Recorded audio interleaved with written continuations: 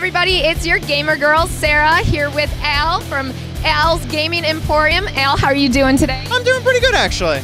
This is an awesome display that you have going on. How did you get started collecting old video games and systems? I guess you could say I never actually stopped. My father was really into it, and I kind of just picked it up from him. So yeah, I've been collecting my whole life. I really never actually had a moment where I wasn't collecting video games. And so 2 years ago, I went ahead and bought as much of this as I could possibly get and decided to sell it. That's so awesome. And obviously, any gamer knows the importance of where we came from. And you have Nintendo, you have Super Nintendo, you have Sega. What is your personal favorite gaming system? And also, do you have a favorite game that you've liked over the years?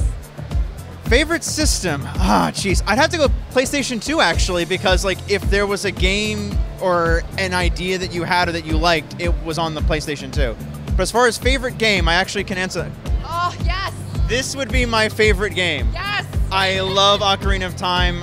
I started playing with my father, and I was the one that finished it, and it's got a lot of memories because of that.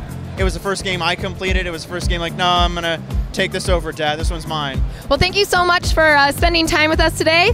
From Comics, Beer, and Sci-Fi, this is Sarah. We'll see you soon.